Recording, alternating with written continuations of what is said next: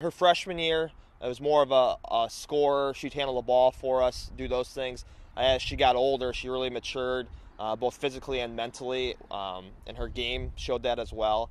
We asked her to do a lot more this year as far as just being a scorer. We wanted her to facilitate, run our offense, get others involved, but then also rebound, defend, do some of those things. And she did a great job with that. I mean, she averaged 20 points a game, 10 rebounds, 5 assists, 5 steals. So she answered the call for sure. It was exciting to start the year. We were 8-0, playing really well, and then we went out to California for a holiday tournament. We played some really good competition out there, but it was a great start to the year.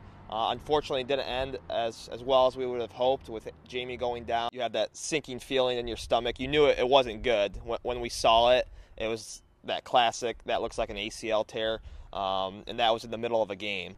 I got injured, and that was just kind of heartbreaking to have my senior year end like that, especially because we wanted to make a run in the postseason. It was just tough. You're used to Jamie being there, obviously, for the whole year, and then, for 4 years before that. So our girls and the coaching staff, we had a tough time adjusting. We went and knocked off Toledo Christian, who was state ranked at the time. That was without Jamie, but we managed. We were able to win some big games, and we had a chance to play for a league championship, so we still had some fun. I would say it was a love-hate relationship. We butted heads a few times, but it was a really cool experience to be able to play for my brother. I'm going to be attending Walsh University, which is in North Canton. They have a really successful program over there, and I really like the coach. And they play a high-tempo pace, just like I did in high school, so I'm really excited to play with them, and I really like their style of play. Hoping my brothers will help me out a little, and I'm just excited to get back to playing basketball again. They're definitely going to expect more out of me, and I'm going to have to put in a lot of work over the summer to get to that next level.